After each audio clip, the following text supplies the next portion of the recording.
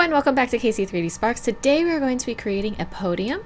I thought it could be cool if we put one in here to kind of, have something that people could actually read off of if they're giving some sort of speech or something.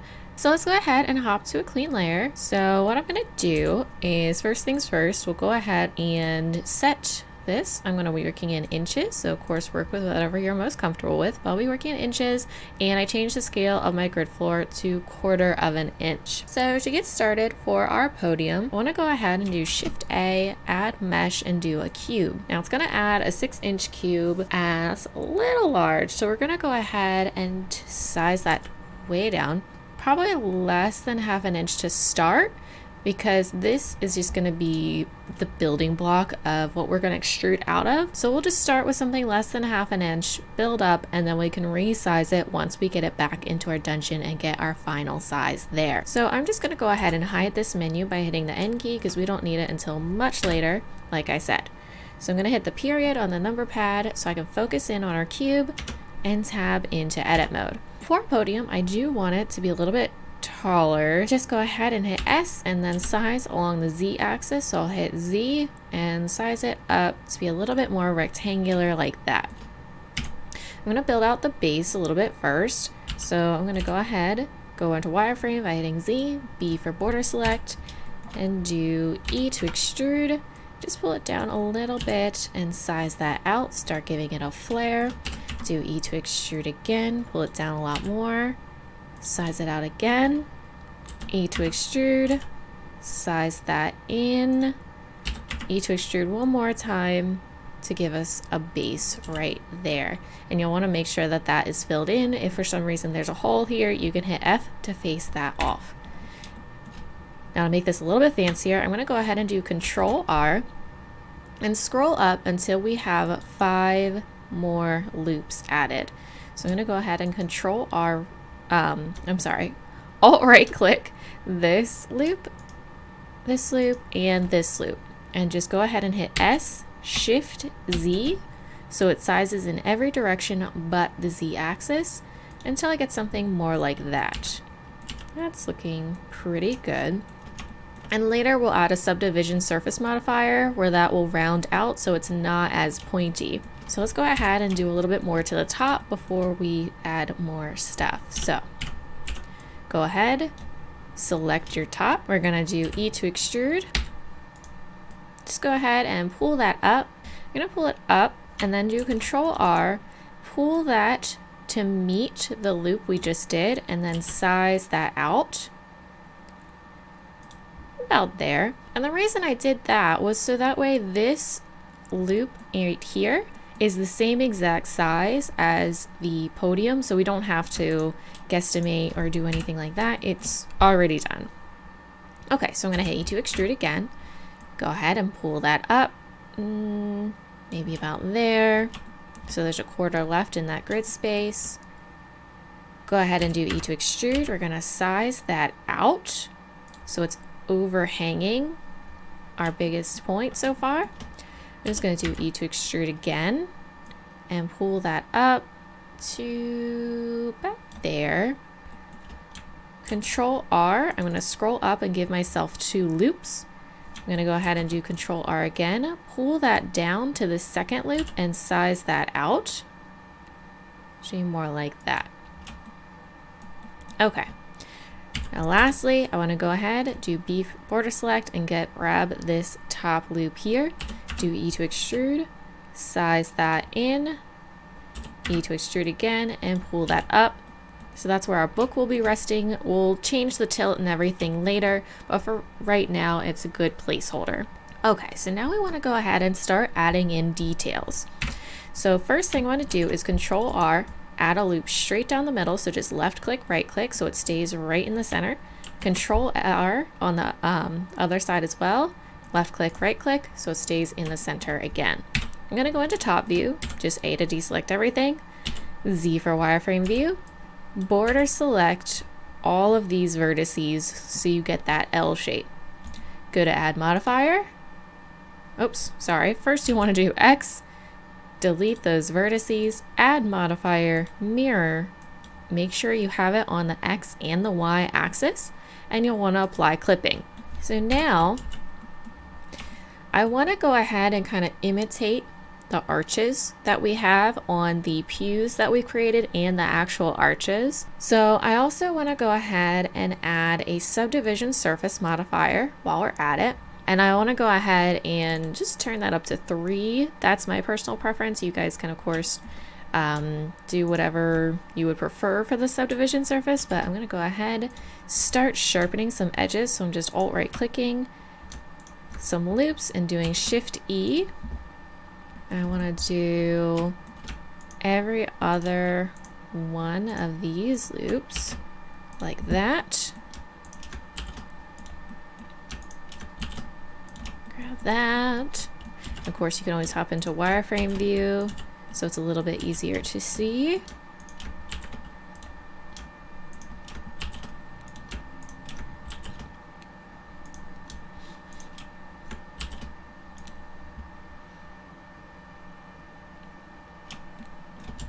And I do want this one sharpened and that sharp and one more. Where is it? There it is. Okay. Something like that to get started. Okay.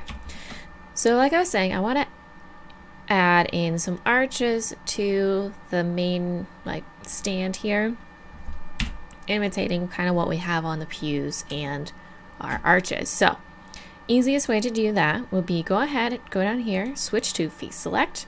We're gonna grab this face to start off and do E to extrude and just hit escape. And you'll definitely want to make sure clipping is on so that way it sticks to the center here and doesn't add anything extra. Because if you do it without clipping and you hit E to extrude, it's going to bring it in like this. So you don't want that. E to extrude, size that in, and we're gonna do maybe about there. You'll notice that it sizes a lot more along the Z than the X, and I want to go ahead and thicken that up so we can just pull along the X axis until we get a nice thickness there. I'm gonna go ahead and do the same thing on this side first before we go any further. So I'm just gonna hit E to extrude, size that down. I'm going to switch to vertex select so that way I can see how far we brought that in.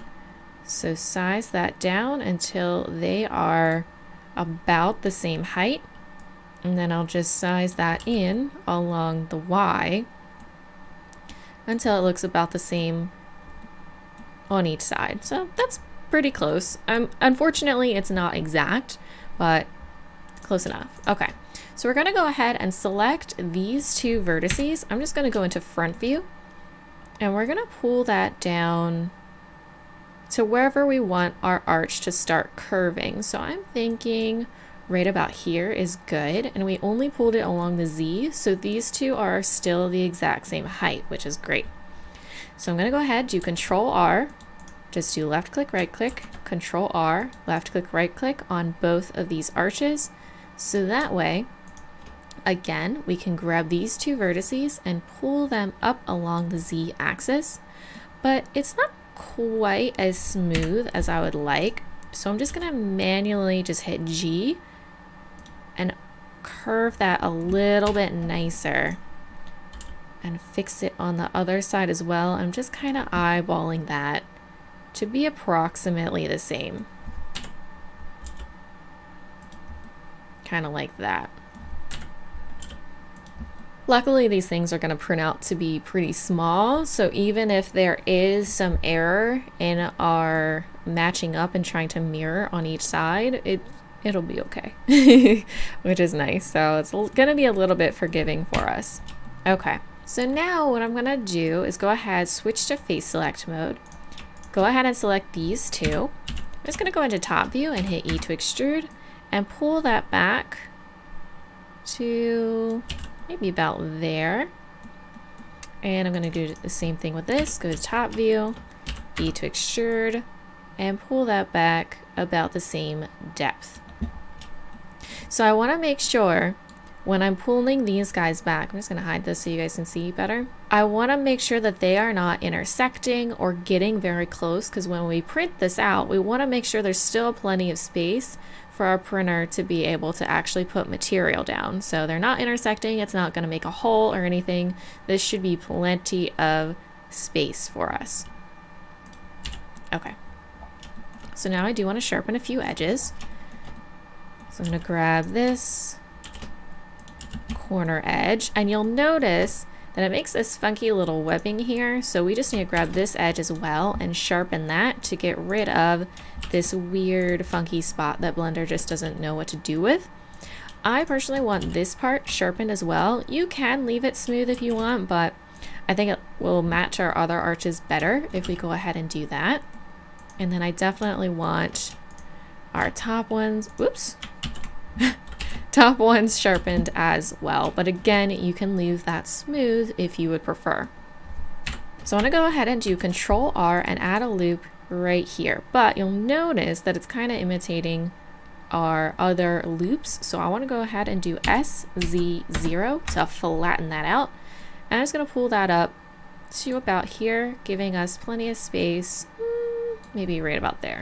So now what we want to do after we add this loop, I'm going to grab this edge here.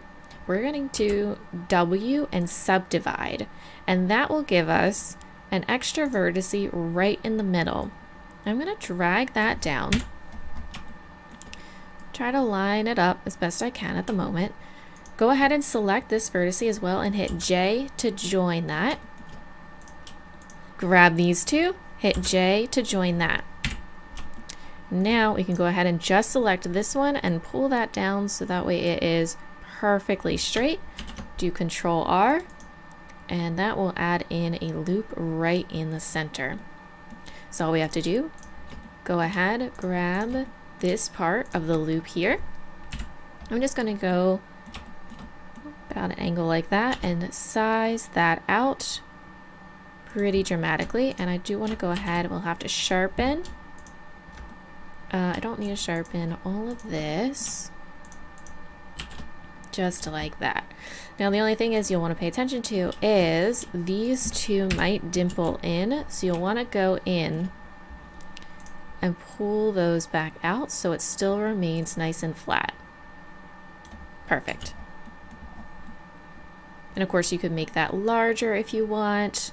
I think I might actually.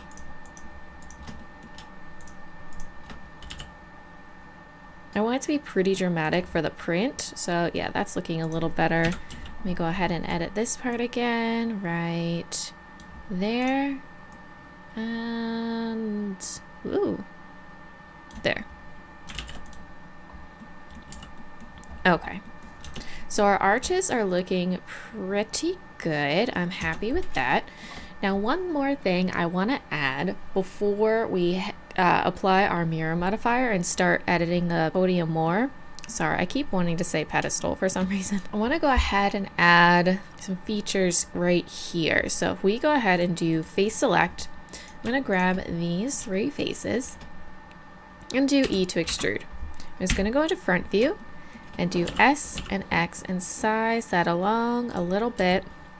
And to make this a little bit easier to see, I'm just going to hide our subdivision surface and scooch this over a little bit. Okay, so I'm going to switch to vertex select mode here and just kind of push some of these vertices over so they don't get in our way. Now for what we just extruded, I'm going to grab this edge on the left, do SX0 to straighten that out, and I'm just going to pull it over.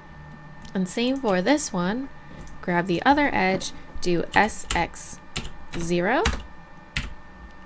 and push that over. Just like that. So the other thing we will need to make sure is that we push those back just slightly so it comes off that edge just a little bit. I'm going to go ahead and sharpen this edge, and I'm going to make sure I get these sharpened as well.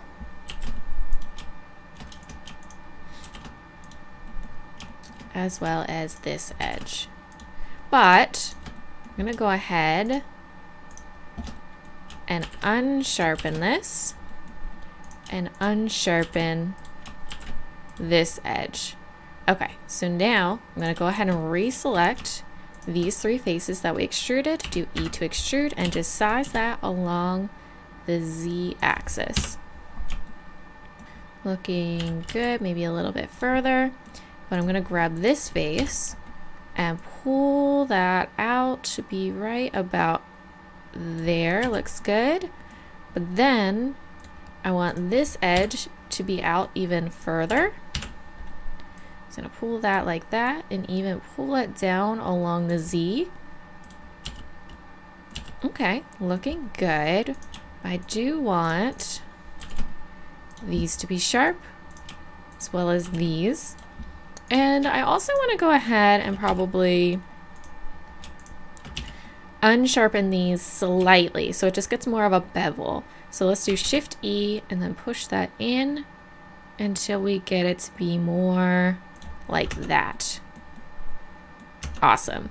So of course you can do that, leave it like it is, or you could have done that on the corner, but I want to go ahead and add another one right here so it kind of matches. That way, I don't know, I feel like it'll just be a little bit more balanced that way.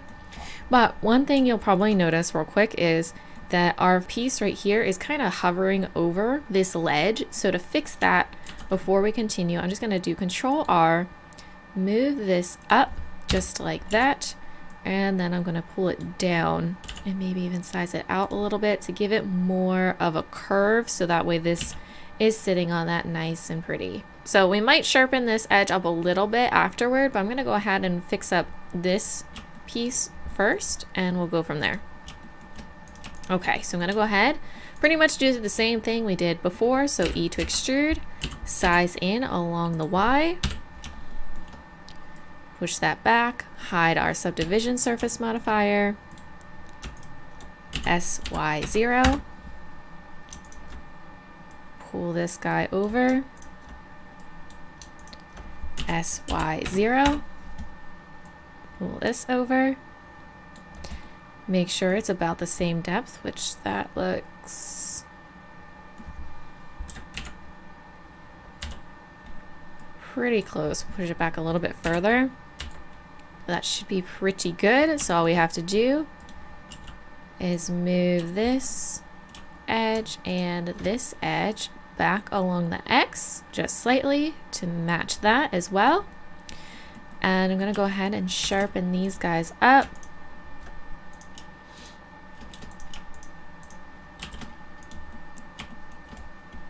Oh, but you'll notice that this got crossed, so I want to make sure we pull that back over.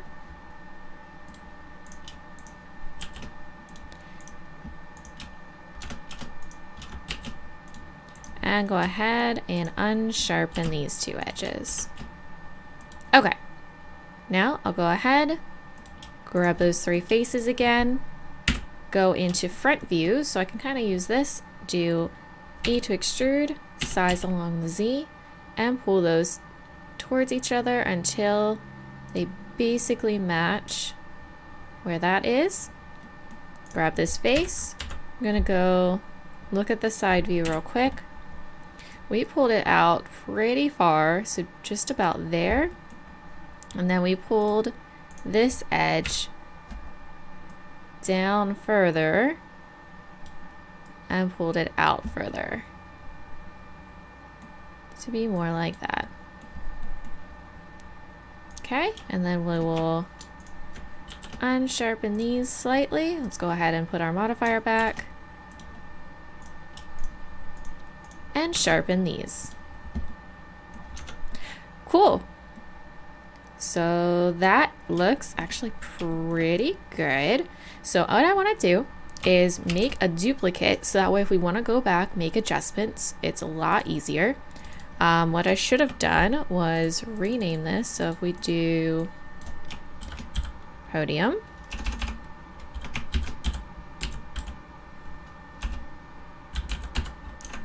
God, I can't tap around this microphone.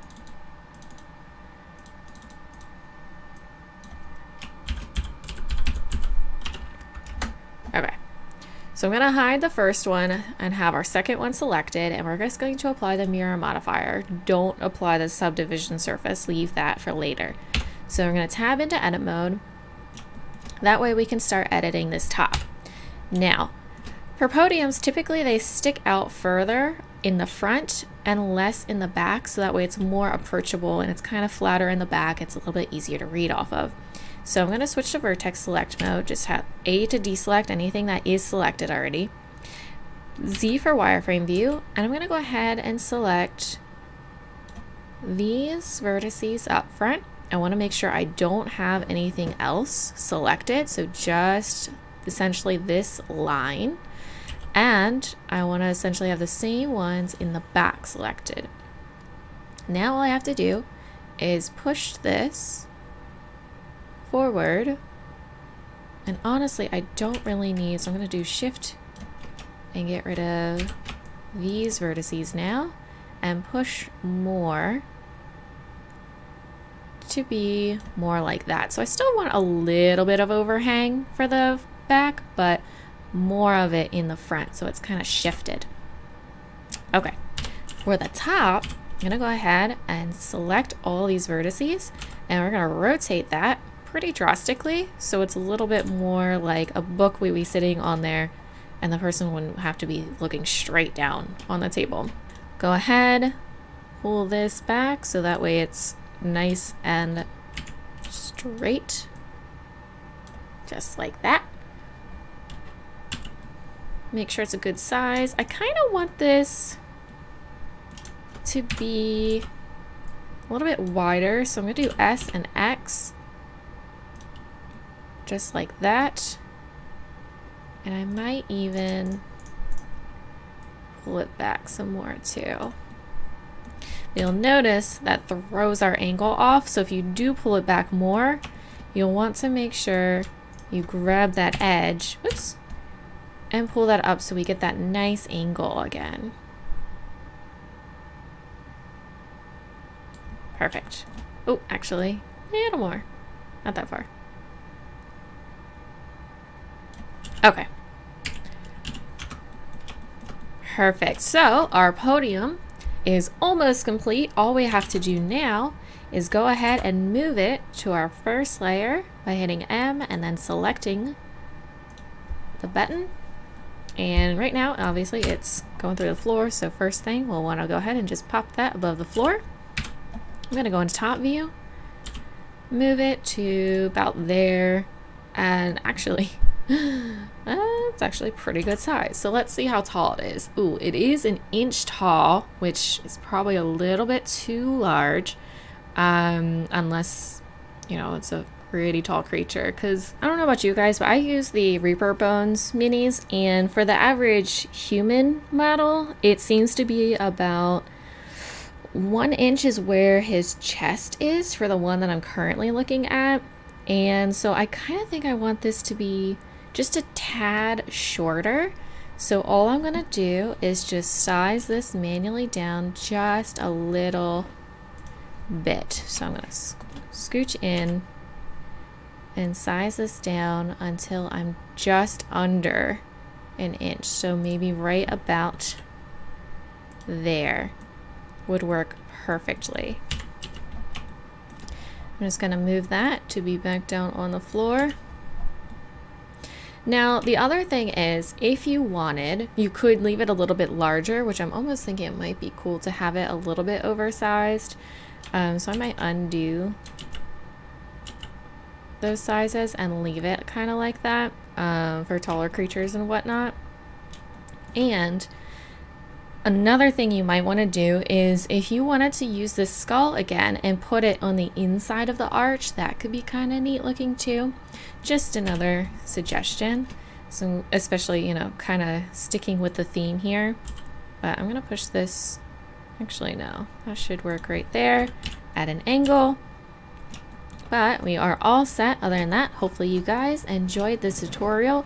If you have any questions, feel free to post them in the comments below. And of course, if you have any requests as well, put them in the comments below. But I'll get back to you guys as soon as I can. Other than that, I hope you guys like and subscribe so I can continue with this series. And I will see you guys next week.